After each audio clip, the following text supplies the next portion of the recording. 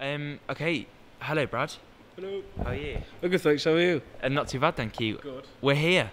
Yes. It's the only road I know EP launch I know. here at the Bodega. How are you feeling? It's mad. Excited, like really, really excited. I can't wait for it. I think it's been like 3 months in the planning and like sort of like months in the making of recording and stuff and writing the tracks. To be like here tonight's just wicked. So it's gonna be really exciting.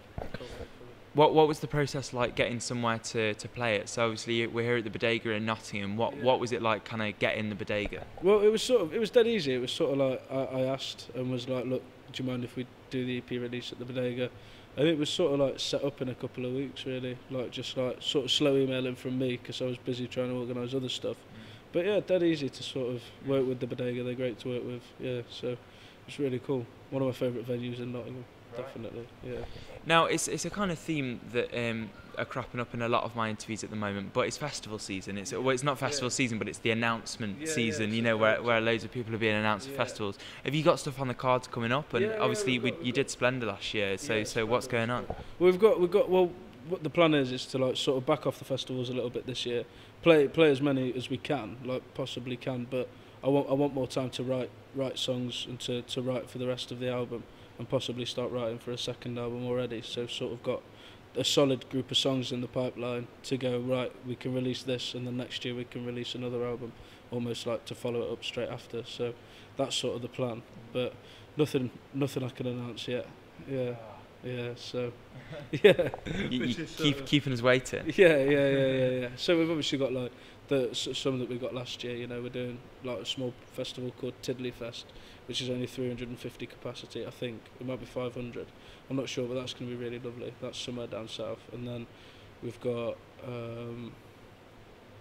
we've got loads of festivals. I can't remember what they are at the minute though. But I can't remember what they are. But we've probably got a good 10, 15 festivals already that have come in, and a few more that are going to be announced soon. So yeah, it's all exciting. Now, I know you probably can't say, but obviously, as I mentioned a minute ago, you did play. You headlined the Splendour acoustic room stage. Have they spoken to you yet? Have they said anything? No, not really. I'm not sure. I think we'll just have to see how tonight goes. I think and like see what happens and see what comes off the back of it. Something might happen, something might not. I don't know yet. It's sort of all up in the air at the minute, but yeah, we'll see. Do you kind of feel like this could be the first day of the rest of your life? You know, obviously it's your first kind of big EP launch in Nottingham, which is a major city. It's got a great music scene. Do you kind of feel like this could propel you into things that you maybe couldn't have done if this hadn't had happened? I think so, because it's like I've been doing this now for like 6 years, and basically I think to actually have some format of something to release is just fantastic. I think now I've got something out there that's solid.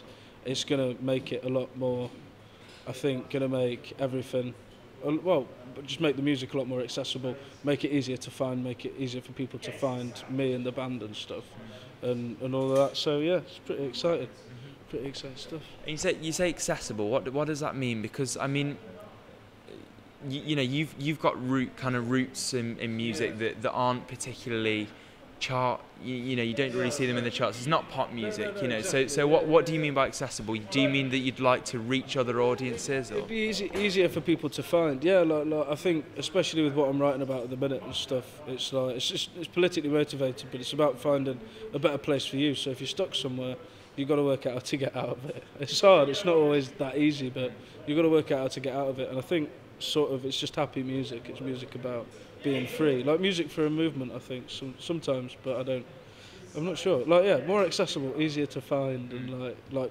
got a footprint out and stuff, and online footprint and that, and easier for festivals to go, oh, we like him, so we'll book him, sort of thing. So which is it's going to be so exciting. I can't wait. It's just so good. And so let's talk about how sales have gone for this kind of show. We spoke about it briefly before the interview. You've done really well. You've done really well with sales. How does that feel that so many people have kind of bought tickets, and you still might sell some tonight? You know, this at time of recording, you've only sold so many. How does it feel that so many people have purchased tickets? Amazing. It's nuts. It's like my first headline gig ever in Nottingham that's been ticketed, and to do the amount of tickets we've done is just incredible. I just can't believe it, you know. And this sort of like marks the night of Brad Deer having his band and coming out with a band and wanting to be a band more than a solo artist and have that drive behind it. So selling so many tickets and like doing the night, it's just unbelievable. I can't quite believe it. It's just it's so good. It's like sort of I haven't had time until yesterday to sit back and really think about it because I've been so busy working on promoting it and getting everything ready to go that like when I sat down last night and thought about it, I was like wow. It's mad. I couldn't believe it. Absolutely nuts. So yeah. So I think hopefully we'll sell it out tonight, but we'll have to see what happens. Yeah. So. Now, one final question, and it's a theme that runs throughout most of the interviews I do musically.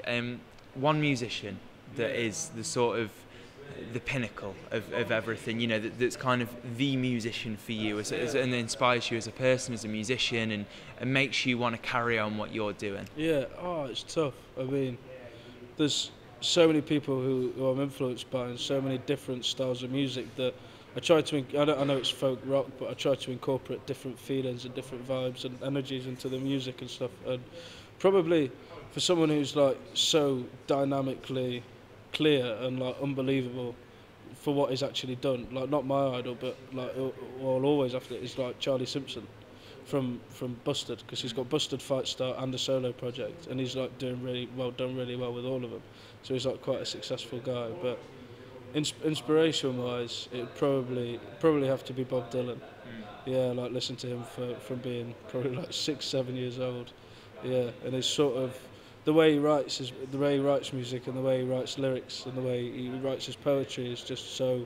I don't know, it's thought out, but you can tell he's written it at that moment, and it's like it's just there. It is what it is. It's a feeling. So it's like that's probably Bob Dylan.